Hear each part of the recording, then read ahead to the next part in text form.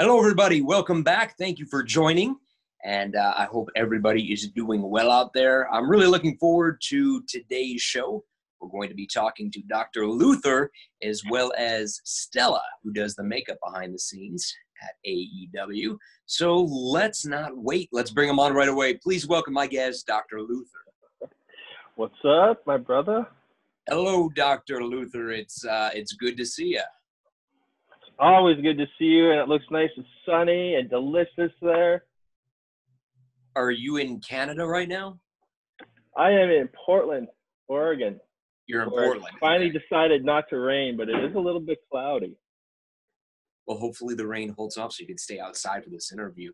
It's been a while. I'm getting a call here, so I need to decline that. Problems with doing this from the cell phone. And now I get to see your face again. What have you been up to for the past, it's been about 7 weeks, I think now. Yes. Well, I've been how are you staying busy? Staying in quarantine, like we're supposed to, doing my part to help out everything. Trying to work out as best I can. Are you doing like weird makeshift Rocky IV type workouts? I am. I call them my prison workouts, but it's because I have like one 20-pound dumbbell and a band. So, I'm doing the best that I can do. I feel you. The band goes a long way. The band does go a long way. I did have a pull-up thing. I was using my porch awning for doing some pull-ups and leg raises, but then I noticed that that's not a good idea after a while, so I had to take that out of the routine. Well, at least you still have your band and your one dumbbell. I got my band, I got my dumbbell, so doing lots of boxing stuff. YouTube is really good, getting some good ideas too, and you just do your best and make it through. This is all gonna blow over soon, and we'll be back to normal, and we'll hit it up. Get back to the fun days of AEW that we all enjoy so much.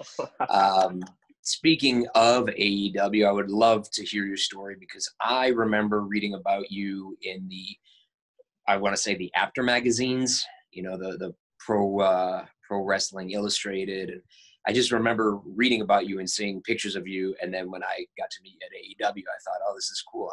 I've seen a lot of you, and we've never crossed paths before, but I don't know your full story, and I would love to hear it because we've never sat down and discussed. So this is a good time to do it with everybody else listening in. Well, it's been a long road to get here, that's for sure. I didn't take the direct route or was lucky enough or right place to get in. Like some of these guys have it.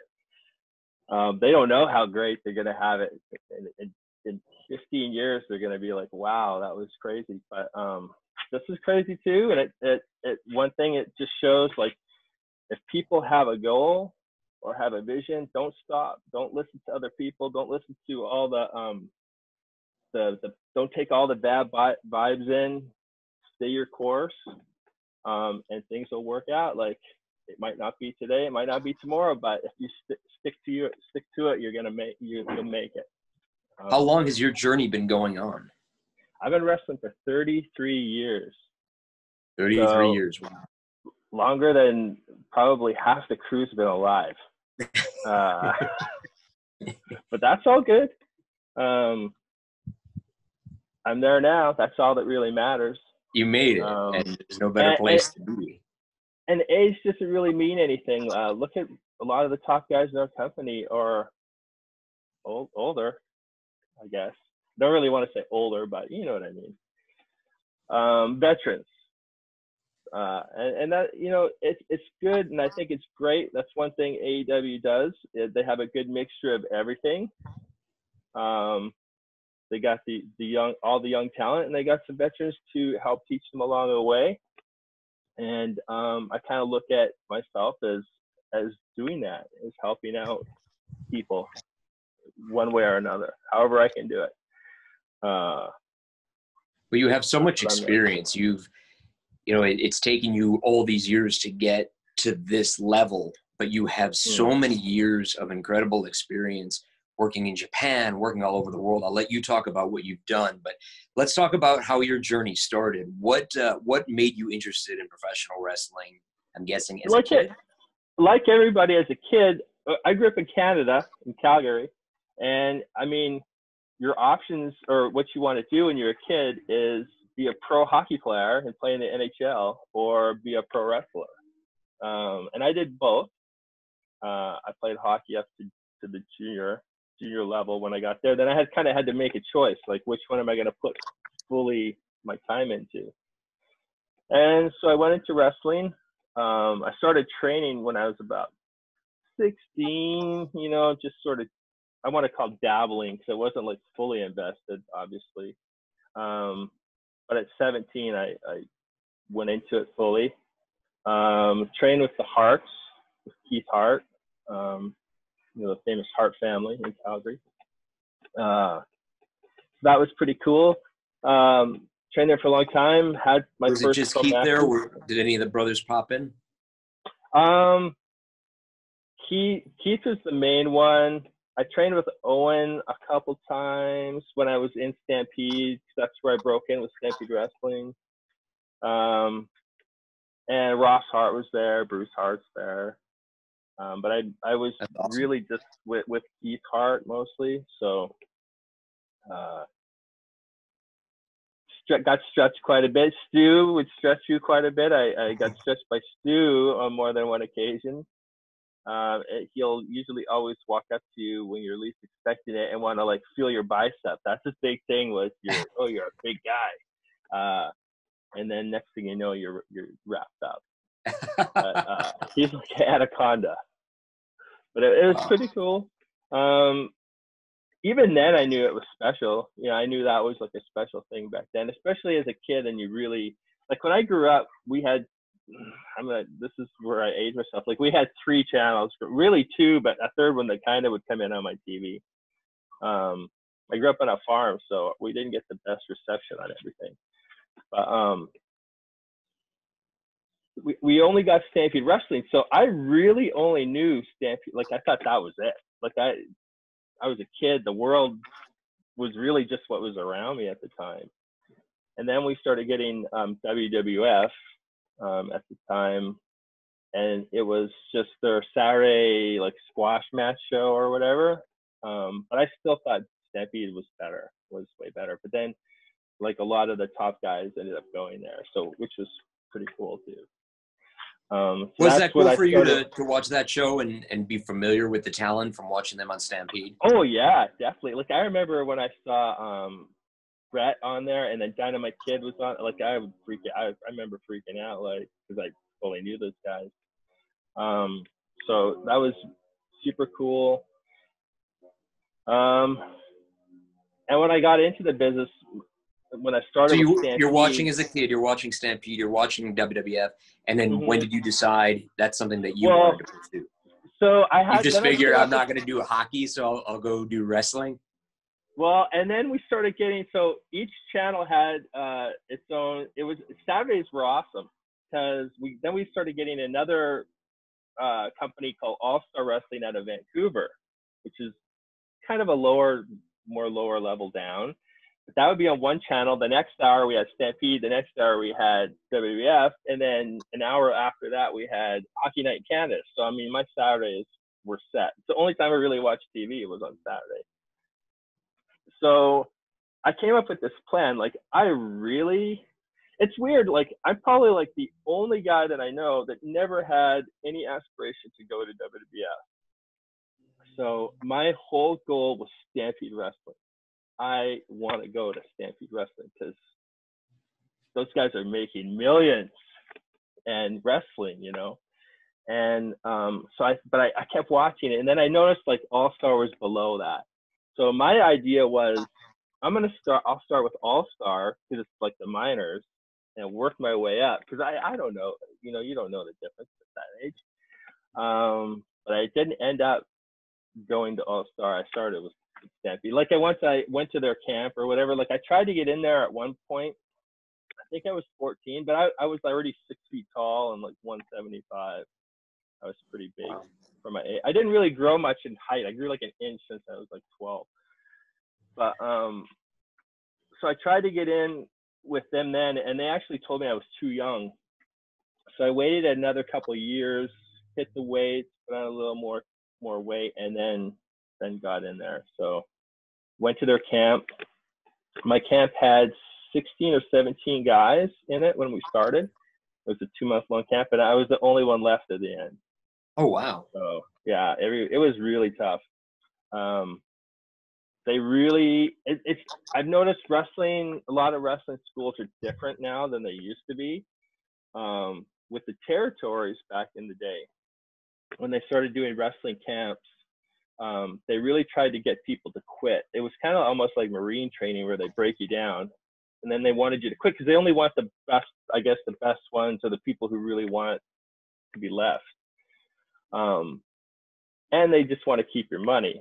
So if you quit and they get the money, you don't have to do anything. But I stayed the whole time. And nowadays I've noticed some of the wrestling schools are different. You pay monthly, it goes never ending. And they never want people to quit because if people quit, they're not paying their dues, right? So it's changed a little bit. They're not as I guess as mean to people as they used to be. But it was a good growing experience. And So you went through hell to get into Stampede. Oh yeah, it was brutal. The sole survivor. The sole survivor. There was one other guy that made it the same as me, but he had actually been hurt for like 6 weeks, and he just actually would show up to class and just sit and watch. So he technically made it too, but he didn't actually do anything. So he ended up having a couple matches, which were funny in their own right, because I kind of pulled some ribs with him or whatever. What Calgary was famous for ribs, so I've learned to rib pretty good too. When I really chilled out on the ribbing though, but I had some good ones. Would we know any of the trainers from Stampede? It was Keith Hart was training, and then actually after I went through my camp started, I started helping out and then training with Keith on other camps. So Keith was the only one training you? Yeah. Okay. Yeah. And then a couple of people, and then but there was also like some of the I guess bottom tier guys would come in once in a while and train you and things like that when they wanted to get. But we wouldn't know any of those guys? Nah, they were like bottom guys. But still at the time wrestling, still out there, but none of them were bigger. But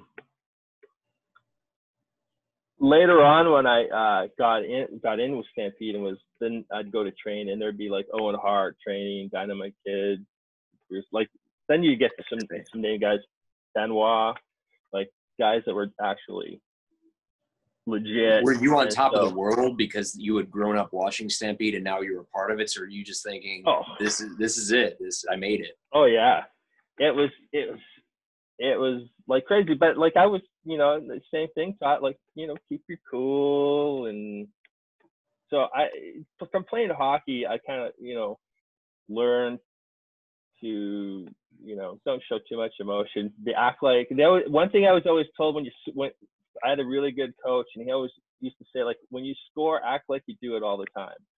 Like, it's not a big deal. So I used to do that all the time. So when I was there, I'd see these guys inside, I'd be freaking out. But then I was like, hey, how's it going? And you're playing it cool. Oh, yeah, playing it super cool. And you're working with Owen Hart, you're working with Chris Benoit, you're working with some great talent. Yeah. And like when I started, it was one of those things when you start, I would sell merchandise or referee. I would do anything I needed to do to get to be there. And then the first time I got to wrestle was somebody got hurt. So I had my gear, as always. Bring your gear, kid. Always bring your gear. So I had my gear and I got in, and then they were like, whoa, you did really good. Because I just, just listened. Never tried to overstep any boundary. And I still try not to overstep any boundaries, But so I got in, and got to do some matches, and a couple of the vets that I worked with like me, and like Ron Ritchie, he used to wrestle in the NWA, I think AWA too.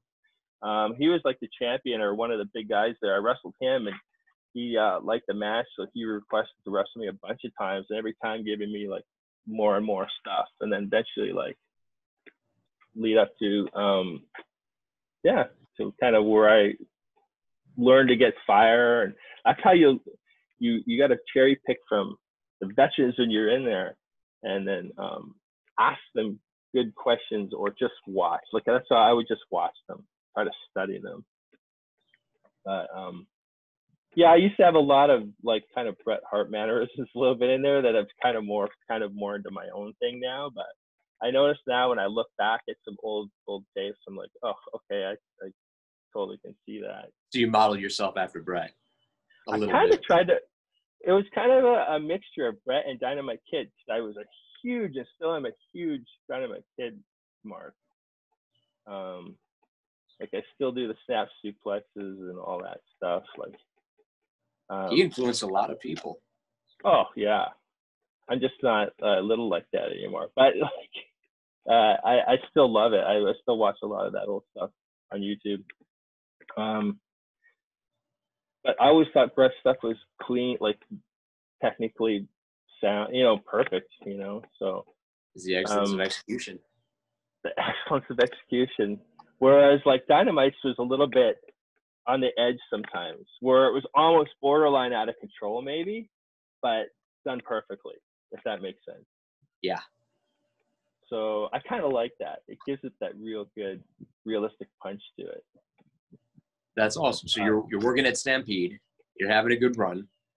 What happens next? Well, so I'm working at Stampede, and I'm working out with Tony Condello. I don't know if you ever heard of famous Canadian promoter Tony Condello. Does the Northern Death Tours that everybody used to talk about, which I've done, I think, 5 of them. They are super scary. So on those tours, you have to drive. You'll drive sometimes like 27 hours or something crazy like that, because the van can only do like 4 or 5 miles an hour, because you're going over winter roads, which is basically just a bulldozer just clears a lane where you can drive, and it's like freezing cold outside. So if you break down, you're dead. You're in the middle of nowhere. You're driving over frozen lakes. Like I have seen where we'll drive and there'll be like semis halfway sticking out of this lake because it caved in. It's like super scary, and you'll do all these drives, and you're basically wrestling on reservations, which are really cool. The crowd that comes out super dig the matches because they don't get any entertainment there, but they're into everything. The problem is if you get to them and the reservation has a death or anything like that, the reservation's shut down for 3 or 4 days. So you'll get there and the show's canceled. Oh, wow. So that happened to you, I'm guessing. Oh, all the time. Wow. See, there's no hotels. You sleep in the school or wherever we're wrestling, which is usually the school, on those big blue mats. So you just get there and you basically just play floor hockey or play basketball because there's nothing to do, really. But and those are the days before cell phones and before any of that. So that was quite the tours. They're very tough, but a lot of people go do them because it's just one of those things like, hey, I did a death tour, or Northern Hell. It's called both. So I was with Stampede. One of the craziest things that happened to me is I was at home one time and my phone rings and I pick it up and it's Stu Hart. And right then and there, I'm crapping my pants because Stu Hart's on the phone with me, which is blowing my mind. Like, was there a part of you that thought maybe it's Owen calling as Stu? No, not at the time. Like, and this is the thing. So Stu Hart called me like 4 times that day. I think it was like 4 or 5 times, because every time he called, he had like, I don't know, 80 cats or something. So every time he called me, a cat would step on hang up his phone. And so then he'd call me back. And it took him forever to get to where he was going in the conversation. So he was talking, but I didn't care. I mean, I'm 17 or 18 years old or something like that. It was the summer, so I don't even think I turned 18 yet. But I'm like, Stu Hart's on the phone. So anyway, Stu had called. WWF was doing a Canadian tour, like 8 shows, and he wanted to book me to wrestle on there against the Barbarian. Wow. Which would have been huge. And to this day, I don't even know, like, wow, they totally picked me for that. It's like crazy. But then this is where I had a dilemma. I had just signed a contract, or which I thought was a big thing. And I was always told, when you give your words, you have to try to, stick with your word. Honor your word. And with this smaller company that was running this little tour, which I wouldn't have, not making any money. The WWF would have been like actual pretty good money at the time, I guess. And it was WWF, which was cool. But then once again, like I said, I was never a huge mark for it.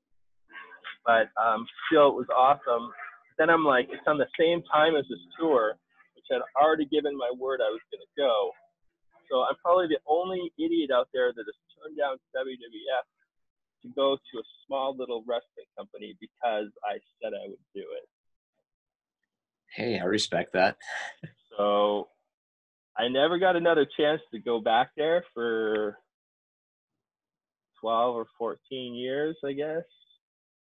Then I went and had, a cup of coffee there, and that was about it. There for a week or two. But yeah, Did you work any matches, or were you just booked? Oh yeah, I worked some dark matches and stuff. Okay. I've been like the bridesmaid on like 3 different gimmicks that I was like the last one sort of cut before that. I knew a couple of them, and then there's a third one I just found out about like 10 years ago that I didn't know about, that they wanted to tag me up with some guy from Minnesota. They said I was really high on their list.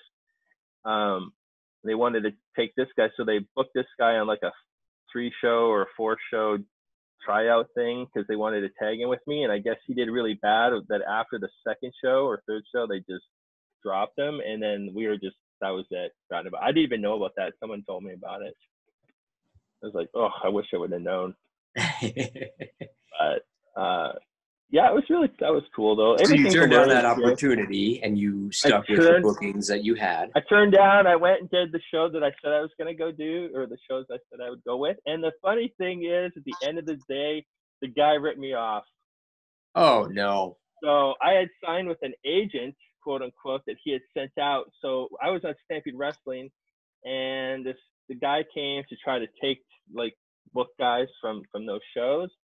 And I wasn't always on the Stampede shows. Like I said, I would be there if they needed me, or that's when I started to get good enough that I didn't have to go sell things. I could just, be there, which was cool.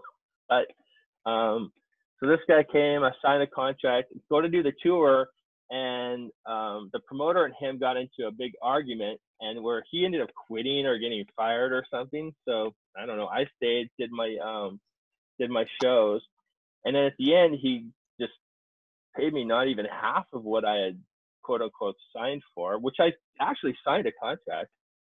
And I said, well, that's not what I signed for. This is what I'm supposed to get. And his only reaction to me was, oh, well, he doesn't work here anymore. And I was like, oh, that was like, what are you going to do? Right. So I think you did the right thing at the time. It says something about who you are, your character, and that, of course, helps your reputation. So you're working at Stampede. You're working for these hell tours. Working every little show you can work in Western Canada. And Chris can tell you all about this. We'd have to drive 16. It's not like you say Chris, so let everybody know that's Chris Jericho. And you guys were traveling together during this? everybody knows, like, he's the GOAT. He's like one of the greatest of all time, but we came up as youngsters, so to me it's always, sometimes I still think it's just Chris, but he's the greatest. So Jericho was with you while this was going on? Actually, no, he came in like 4 or 5 years after me. Okay. Or something like that. But we can get into that. So we're doing Stampede. We're doing like traveling every little tiny place you can get to. Vancouver's like a 13 or 14-hour drive. Winnipeg's a 15 or 16-hour drive. Like, everything's a drive out there. So it's not like if you're in Pennsylvania and you're like, oh, I got to go to a show and drive 40 minutes or whatever. It's like everything's like a long, long distance. So unless you can get like a tour, sometimes you drive 16 hours for one show, which I've done many, many times, just because you want it. You get your time in, get your face in. Nobody really sees you because sometimes there's TV, but lots of times it's just shows. You're just going there to do a show, and as you know, when you start in wrestling, you're not making big money. You're not making big money by any means. So if you can get, but you're also getting that education, which a lot of people, if they're newer to the business, it's a lot different now than it used to be in so many different ways. But back in the day, when you're on the road for 17 hours driving to a town and you're riding with vets and you're picking their brains and you guys are just talking wrestling, and you get so much education in the car talking. This is before you have cell phones and everyone's just on their phone. Yeah. And you learn a ton of stuff. I would just be quiet and listen to a lot of the stories, or if I had certain things I'd want to ask, then I would ask that. Like, so I'm not like wasting their time or whatever, or thinking anything. But you learn a lot. A lot of the vets are really cool once they kind of. Back then too, it's a little different where guys would really. They would talk your ear off once they were like respect you or bring you in their fold, which is a little different now. Where I noticed, like, in our dressing room, everybody's very, very team oriented, which is awesome. Like, everybody's there to help each other. Oh, everybody wants everybody to succeed, and that's so great. Like, that's the first thing when I was there, I was like, this is the best locker room I've ever seen in my life. A lot of other places it's always dog eat dog. Even different levels of the wrestling, it's like it's not like that. It's so good. AW really is just a big team, and everybody wants everybody to succeed. It's fantastic, and it's from I don't want to say every level, but you know what I mean. It's like from every guy from the bottom to the top. It's like everybody's still there together, and nobody really. There's no like looking down on people or acting mean to anybody. It's awesome, And one thing also, like, the talent in front of the screen is amazing, but from the ring crew to the production crew, like those people are amazing and super friendly and the best that they're the best out there. And I've actually been learning a lot from that side too. Like, I've actually asked a lot of questions about things like that just to learn that aspect. I think what's great special with answering all my questions. That's awesome. I think what's special about AEW is you have so many talented, the director, the executive producer, so many people in positions who are coming into this company, and it's not a company where you have somebody telling everybody how to do their job. It's Tony Khan and the EVPs bringing in guys to do their jobs who they know are good at what they do, and they're trusted to do what they do. So it's like, come and do your job, and we'll just sit back and watch what happens, watch the magic unfold. And that's what happens. And you look at like our director, Tim, who's just so good. We have so many cameras at all different positions in the arena. And Tim just knows how to put that together and make the production happen. It's neat. Yep. It's amazing. It really is. If you just stand back there and watch, it's overwhelming. It's really good. So anyways, we're back. Let's go back in time again. you want to talk about getting into Japan. So Japan was really weird too, because when I was wrestling in Canada, I was wrestling. I was a wrestler, you know, like everywhere. It was cool because a lot of the guys around Stampede had like the old school tights too, with the trunks and the stars. And one thing that was really cool is my mom was a seamstress, so I had tons of gear, bought like 4 pairs of boots. So I was always dressed good, so that always helped out too, getting bookings. And when I started with Stampede too, Dynamite Kid was the booker, and I learned, he gave me lots of good advice. He was super nice. I hear a lot of bad stuff about him too, but he was always super good with me. So that's one thing I will remember to this day all the time. I don't want to say he took me under my wing, because it's not like I hung out with him or anything, but he was always really good with everything. And I respected him, and it was cool. So I learned I learned from him how to like deal with people, or like with rookies, I guess. And I've heard like he's not good from other people. He's not good with certain things like that, but with me he was. So I took that in from that. But later on, we're on these little shows. So Stampede folded after a while, and then there's a bunch of little companies that pop up like everywhere. You know, they come up and they last a while. But there was these promoters that would run, and I used to hear. I'm not good at bullshitting. Like, I have this problem of trying to tell the truth all the time, I guess, or, you know, turning down WBF, you know, things like that, which is whatever. But so I used to tell all the young guys when they'd come up, all these guys would feed them all this stuff, like, you're gonna go to Germany, you're gonna get booked here, you're gonna do this, and I'd be like, I fell for it when I came up, and then so when newer guys would come, I would tell them the truth, like, hey, this is how it is. That's not going to happen, or this isn't going to happen, and I'm not trying to rain in your parade. I'm just trying to, like, hey, just, you know, go with it. Maybe it will happen, but don't like throw all your eggs in that basket. And so I got blackballed a little bit. So I was still working some companies, like. That's when I had to drive a lot. You got blackballed for being honest in a time where you're just supposed to work everybody. Yeah, exactly. Gotcha. So the localer guys blackballed me, but I knew I was good enough. I still get bookings in like Vancouver, Winnipeg, and stuff like that. But that's when Chris and Lance Storm had come through the camp, Chris Jericho and Lance Storm, and I'd see them around town. But they were told, like, don't talk to me because I'm, like, bad. I'm a bad guy to talk to. He's honest. Avoid him. I guess. Straight shooter. But another guy that was going to their camp came and talked to me one day, and we got along, and I just would talk to him a little bit. Like, at the time, I was working at a gas station and trying to take bookings. I mean, you still have to pay your bills, right? Because wrestling, you're not making any money. You're doing it for the love and to try to get out there. So anyways, I eventually did get booked on some shows because I knew after a while they're going to need talent, right? So they call me back. So I get booked. And then we're on a bus. We were on this bus going to a show. And I still didn't know these guys because they wouldn't really talk to me because they were told not to talk to me.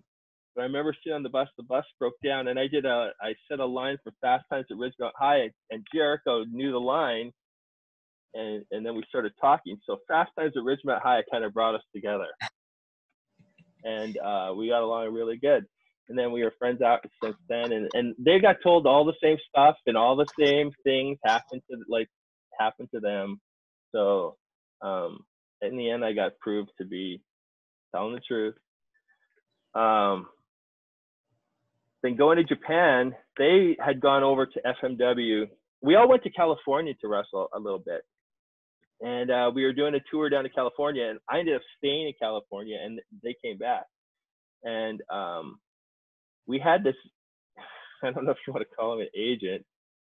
He was like a real piece of work.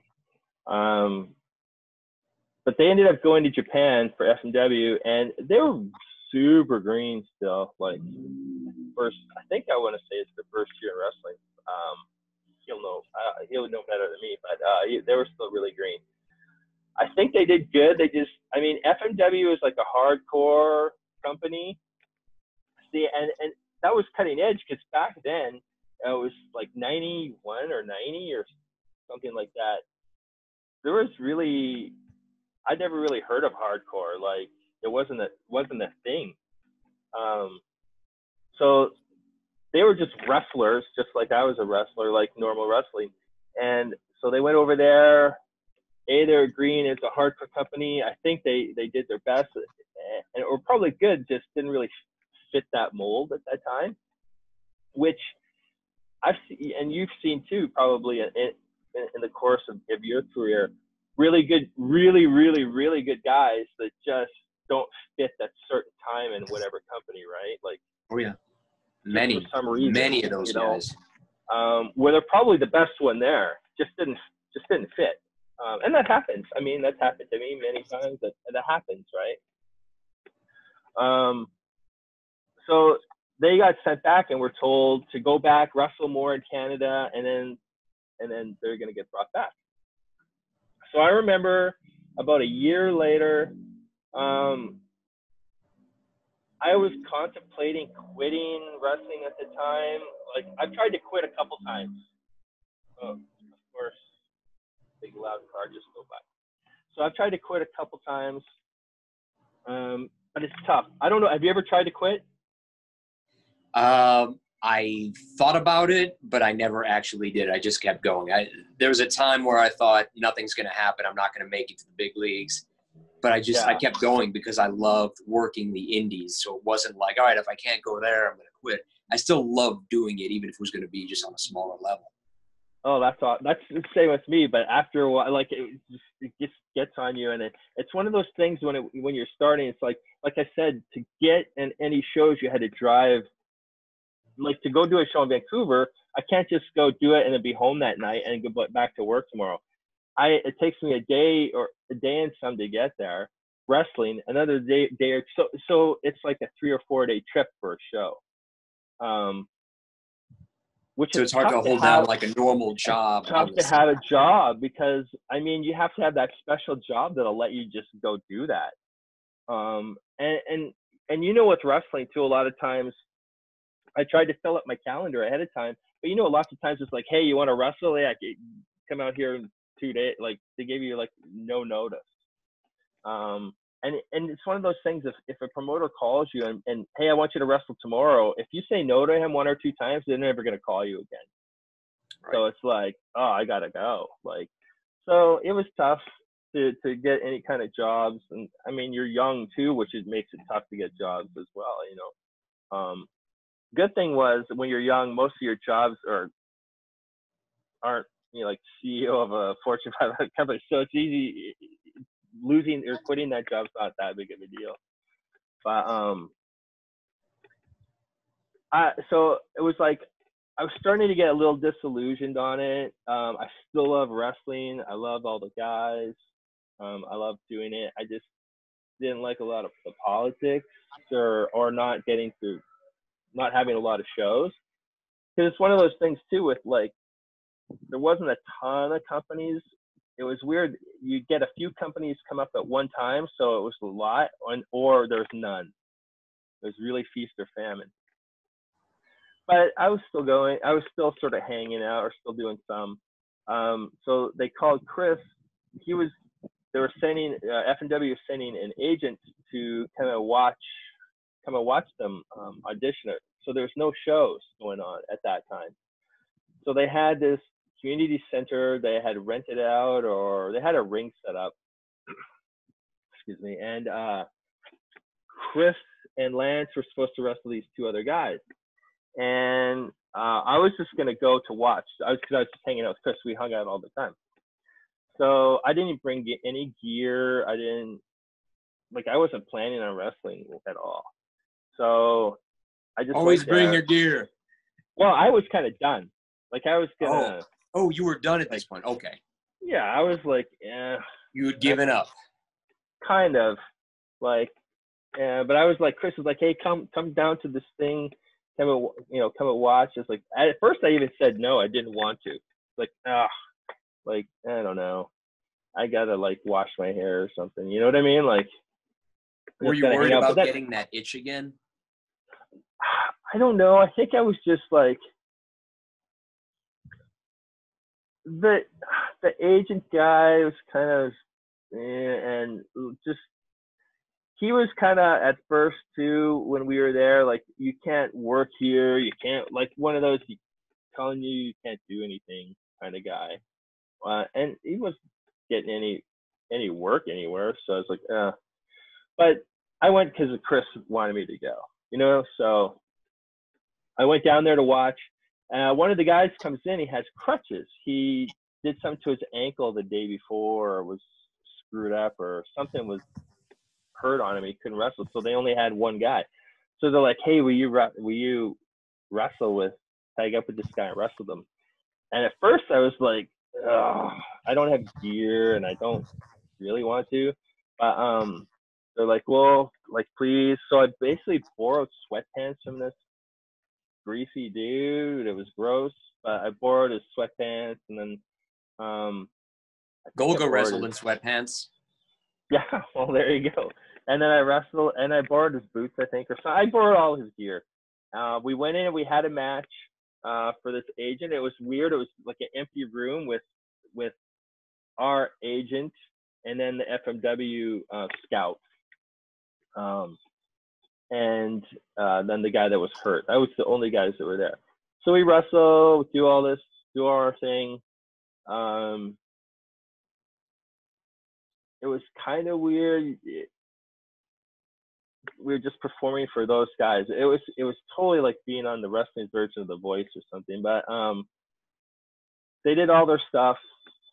I just did my thing. I didn't have any kind of hardcore or anything. We just wrestled. I mean, I was wrestling as Luscious Lenny, St. Clair at the time. It was so as far from hardcore as you could get.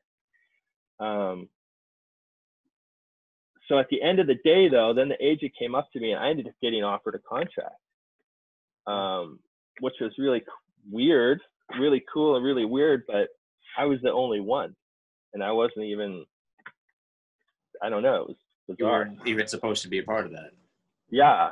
So I was like, "Well, this is crazy," because when we were training, we'd have all this All Japan and New Japan posters on the walls, and remember I said I wasn't really into WWF. I really just liked Stampede. But my main thing I always wanted was Japan. Like, I always thought, like, Japanese wrestling and any kind of videotapes I used to get back in the day, like, that was where I wanted to go. But then after a while, that seemed like so far away. Like, that's never, like, how am I ever going to get to that level at this point?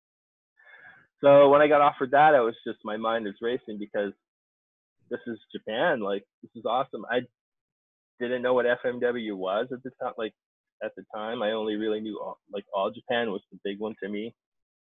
But I was like, oh, this is really cool. And I didn't really know about hardcore stuff. Had no idea.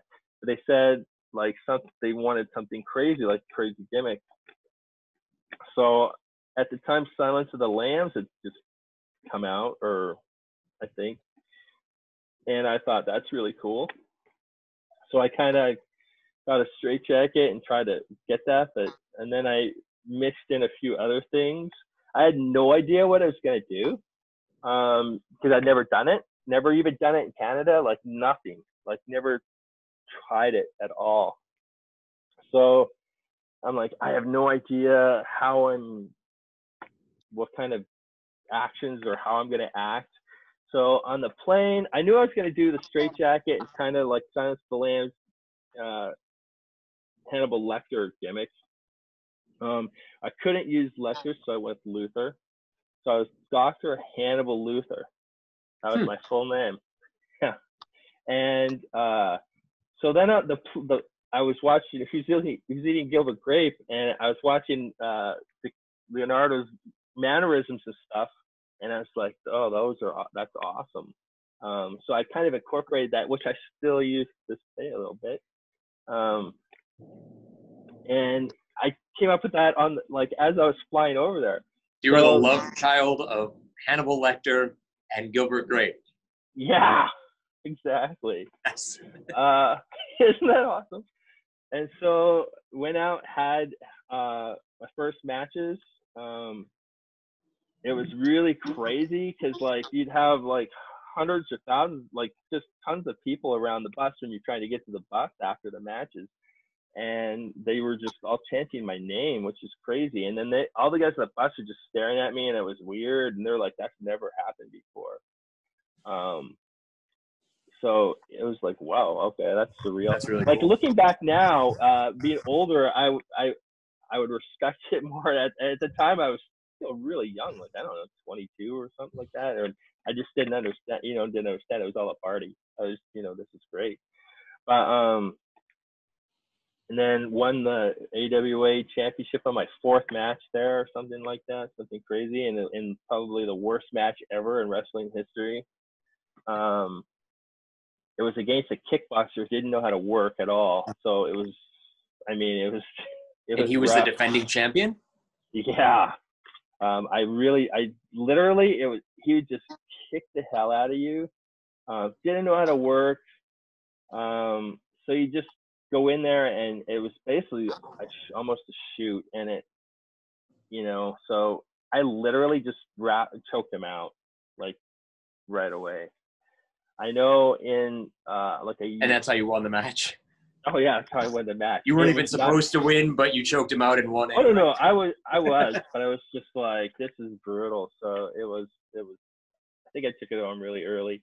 I know the match when I was supposed to drop it, like a year later or whatever, was against him. And the next day when I left, my whole leg was black and blue. Like I thought he broke my leg. Like this guy he was like a kickboxer. He didn't know how to work. It was brutal. Yeah, but how long did you end up staying in Japan? Total, like 10 years. 10 years, and you worked with like everybody, and right, that you just did crazy stuff. Oh yeah, Onita, Tarzan Goto, Rick Kabuki, Tenru, Mr. Danger. I think I was just talking earlier about Mr. Danger. Like you name it, Hayabusa. That was one of my big things. I mean, everybody knows Hayabusa. So he was a young boy when I was in FMW, and I used to wrestle him quite a bit. Opening rounds when he was just a young boy. So, but he was so good. So then we went to Korakuen Hall, which is one of my favorite places ever to wrestle at. I was like, to me, it was like Madison Square Garden, and that's a really neat venue. Neat venue, awesome. And the audience. I mean, the fans are awesome. Oh, digging it, right? So I remember going out there, and it used to be when you wrestle a young boy, they get a drop kick in or something. You just beat them up basically. But he was so good and so much potential, and I used to talk to I don't think none of the other foreign guys would talk to any of the young boys or girls, but I used to all the time. Like I went karaoke singing with them one time, which I don't know I don't think I was supposed to, but I did. Did you have a go-to song? What was that? Did you have a go-to karaoke song? Well, when you're like later on, a couple times, me and Chris and some of the guys would go to karaoke rooms that had like 30 or 40 American songs or English songs. But I remember when I went with them, they only had like 6 English songs in this book. So I think I did some Elvis song and a Beatles song or something. Probably Yesterday. Yesterday was always on there, so I think I sang that. But it was really cool. So we go in, and I actually gave him a ton of stuff. Like we had a match. Like and Meltzer was there and said we were match of the night, and we were just supposed to be like a prelim match. And I remember it felt really good. It was one of those matches that when you come back, you're like, that felt good. You know what I mean? It just feels really good. Like, and then I got told to come into the back office for a minute, which I'd never been told that. Like the whole time I was there, I think I've only spoken to Anita like 2 or 3 times. Like barely ever spoke to the guy. Wrestled them a bunch, never really spoke to them. So I come in the back and they're like, oh, they want to talk to you. And I was like, oh, that's not good. Like, I don't like getting in trouble, right? So I go in the back and they're like, that was in their broken English, that was a good match. But you gave him too much. You only supposed to give him. And I was like, but he's really good. And they're like, he's a young boy. And I think he was standing there and just looking down. I can't remember now, but like he got in trouble for doing it. And I was like, well, don't. And I was like, don't give him trouble. Like I told him what to do. But that was it. I didn't get in too much. Like that was all the trouble I got was don't do that again. And I was like, all right. So next time I wrestled him, he just got to do a drop kick and miss a moonsault. But it was like back to the same old. When I first got there though, like I'd never done hardcore, so I just watched the match. I remember the first 2 shows we had. I just watched, and one thing I'm able to do in my career is kind of like a lot of people used to tell me I'm kind of chameleonish. Like I can learn what I'm supposed to do very fast, or like just watching, like, okay, I got to do that, or I got to do this, or this is the style here. I'll still bring my own style to it, but so I watched that, and so I was like, okay, this is what we got to do. And there'd be a lot of guys used to come over from Florida or Memphis or wherever, even Canada, that would last like a tour, sometimes not even a whole tour. They'd leave halfway through because it was just too intense, or too hardcore, way too stiff.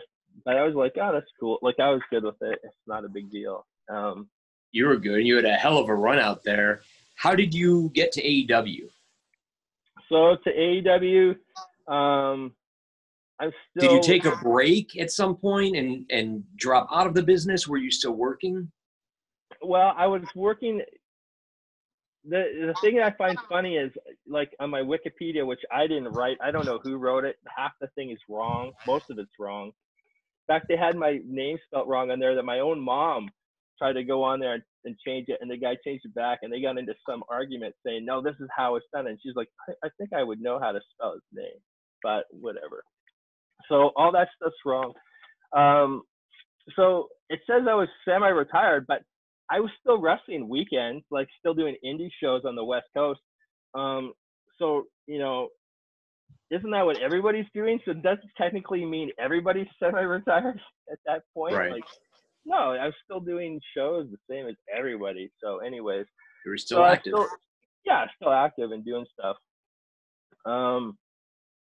I'd quit here or there, little bits, but not really quit, just, time off. Like was back and I tore my tricep really bad where I needed to get surgery. So I was out for a year, rehabbing from that. So I guess I quit for a year because of my arm, but I don't really call that quitting. But, so I was back, and then Chris had called and said they needed audition tape, or like I just, they're looking for something. I don't know how much I want to get into about all that, but anyways, I sent in some audition tapes of some interviews, and actually everyone's like, oh, you got handed stuff, or you got this, or you got that. No, I sent in like 3 audition tapes, had to go do a screen test, had to do lots of hoops, lots of trying, and I'm still there kicking, and I got a new t-shirt, like things are rolling. That's awesome. Let's see, you're wearing that t-shirt now, right? Yes, sir. Very cool. ShopAEW.com. Get all your merchandise. Get your Dr. Luther, the original Death Dealer, the ODD of the AEW. You worked all over. You worked Canada. You worked Japan. You enjoyed everything you did. South and now Africa you got is to the come. very first ever barbed wire death match in South Africa history, in front of like 30,000 people. It was crazy. Wow. And down there they had no idea about. It was legit to them. Everything's legit. So I would have cans crushed up, chucked at me, like you get cut. Guys get cut, stabbed for like 27 stitches from audio. It got to be where you had to walk underneath this little awning or bridge area and they would be hitting you with canes and sticks and throwing things at you. So as I would leave, I'd have to grab like a chair and hold it over my head, and I would just hear like people would be like rabid down there. So I did like 5 You've tours come there. from that world. Now you're in the world of AEW. Are you enjoying yourself? I'm enjoying it. It's been awesome. Like I said, once we're back to normal, it's going to be back rocking. All the guys and girls are still in there kicking ass every week. Been watching. It's been a fun ride, and it's just going to keep going.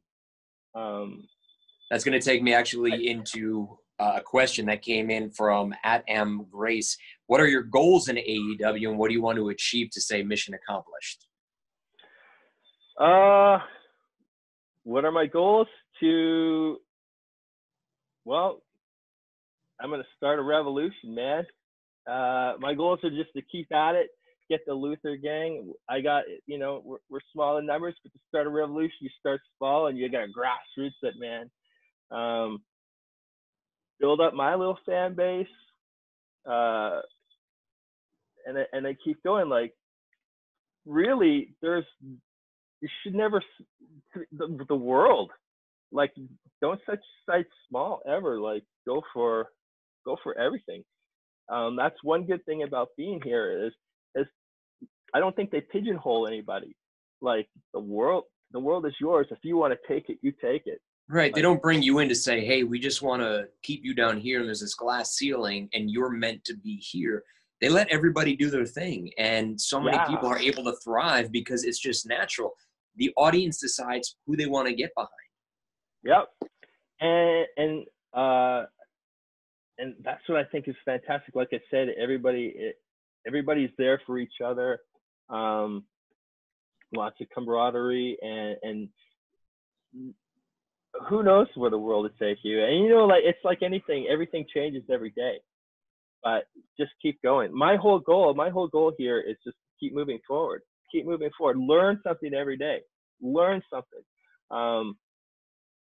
In 33 years, like, you forget stuff. Ask Chris, like, you'll forget something, and then someone it'll fire in your brain, or you'll see someone, you'll be like, oh yeah, and then a couple more things will come back to you. Like, you know how that is. It's just, yeah, for sure. You don't realize that when you're younger, but then as you get older, it's like, oh, now I understand, because as you get older, you forget a lot because you had a lot going on, and a lot of time goes by, and you get older. Oh yeah. I forget little moves or little cool things that I used to do, and because I've learned, like, 3 new things, and I forgot, and I was like, oh yeah, that was awesome. So now that's back in the repertoire. So everyone will think it's new, but it's really old. Like, what's old is new, and it's good to see the new you here. And I'm glad we had this chance to catch up, and I got to learn more about you from you, and not your Wikipedia page. And you're an awesome guy. I remember sitting on the side, watching Brandy's match, and keeping an eye on her, and trying to get you to share a seat. I think it was with Frank. Somebody was there, and I was like, in my brain, I was like, I wonder if I can get them both, so they have to go one ass cheek aside on one seat. I think I accomplished that. I do remember sitting you uncomfortably close. So Luther, it's good to see you, and I try to have fun. Have fun, my friend. It was great seeing you. Thanks for having me on. And stay elite, stay golden, brother. Yeah, you too, Luther. Take care. Hey, it was great to talk to Dr. Luther, and now I'd like to introduce you to one of my friends from behind the scenes at AEW. We have such a great group of people that work behind the scenes, and as you know, I like to introduce you to them. And introducing at this time, please welcome one of our incredible makeup artists, Stella. Stella, are you there? What it do, Justin Roberts? I miss you. It's good to see you. It's good to see you. I don't see the ponytail, but that's okay. I combed my hair to look presentable today. I get my hair cut literally every week. Stacy, you do a great job, and I miss you too. Every week I get it cut because it grows quickly, and it is down to here, and I wear a ponytail around the house, but trying to be presentable here for Thank you. I love the ponytail, as you know. Maybe I'll bring it back one of these days when it's just too long to stop. Stella, you are one of our makeup artists. Everybody loves hanging out with you. Everybody loves talking to you, and everybody loves getting their hair and makeup done by you because you're great. Introduce yourself, please. Tell us how you came to AEW. Where do you come from in this world? Where do I come from? What's up, guys? I'm Stella K. I am a head makeup artist at All Elite Wrestling. And my background actually is in traditional, like mainstream celebrity makeup, like red carpets, special events. I used to be the youngest makeup artist ever signed to like a big celebrity agency. At the time, it was like the biggest celebrity agency in the world. And I got to work with Beyonce and Toni Braxton. And a longtime client of mine was Alyssa Milano. We went to the Super Bowl every year together for like 7 years. You work with Alyssa Milano? Yeah. That is awesome. If I could, hopefully nobody else hears this, I'll let you know. I used to read like the Teen Beat and those magazines from back in the day that had all like the 80s stars in it. And in the last couple of pages, they had like addresses for your favorite celebrities, and you could write like fan mail. And I liked Alyssa Milano from Who's the Boss, and I sent her a letter, and I remember like I was probably like 8 years old, and I like sprayed it with cologne and wrote her a whole letter and sealed it. And, never heard back from her, but Justin, I'm gonna tell her. That is so wholesome. It's all good. It's all cute. good. She didn't write back, but I'm sure she probably got a couple of those letters. Maybe a few. But you got to work with Alyssa Milano. You worked the Super Bowls with her. Yeah. We went to the Super Bowl together for a while. I don't know exactly how many years, but there was a consecutive amount of years that I went to Super Bowl with her. And I just happened to run into some wrestlers at the Super Bowl one year, and I kind of got swooped up into their world. And that's how I met Cody Rhodes and became friends with Cody and Brandy. And here I am at AEW now. That's awesome. How are you enjoying the wrestling world compared to the world that you came from? I love it so much more. I've fallen in love with wrestling. I would say that wrestling is what keeps me in the makeup game. There's never a dull day. I could never lose interest. Like this is, I mean, I feel like I'm home. And you've like formed these friendships with everybody. I know you talk to everybody. Yeah, wrestling is my family. That's awesome. It's a different world. It's a different breed, I always say, but yeah, we're just a group of good people who are just interesting because everybody's really themselves. Everybody's, I like to say, quirky and kind of weird, and I think that's what makes it special. Nobody tries to hide it. Yeah, I think that's a little bit about what it is about for me. I remember I was backstage with Sammy Guevara one time, and he looked around and he's like, "Look at all these carnies. They're all crazy." And then he was like, "You fit right in." And I was like, yes, that like part of the craziness is what it's all about. I love it. You do. You fit in very well, and you love it. It loves you. You work with Janet. You work with Danny, Rebel. There's a whole team. How many people are on the team?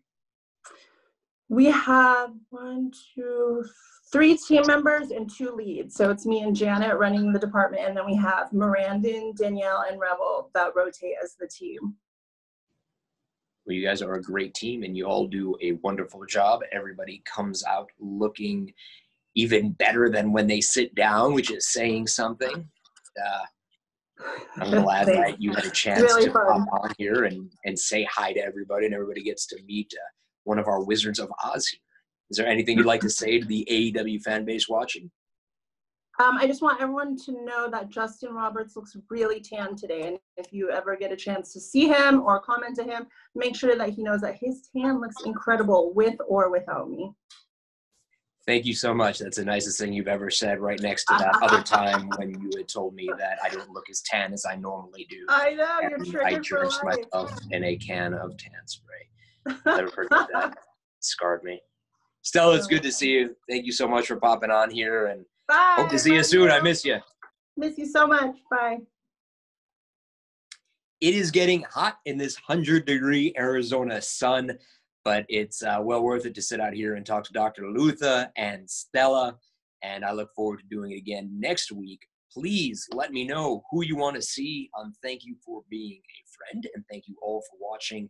Please stay safe. Please enjoy all of the AEW content out there, AEW Dark, AEW Dynamite, being the elite. Make sure to check out shopaew.com, Pro Wrestling Tees. I don't know if I'm forgetting, the pre-show, the post-show. I think that covers it all. Thank you all so much, and I appreciate you watching. Look forward to any feedback you send my way, and we will see you again next week right here. Thank you.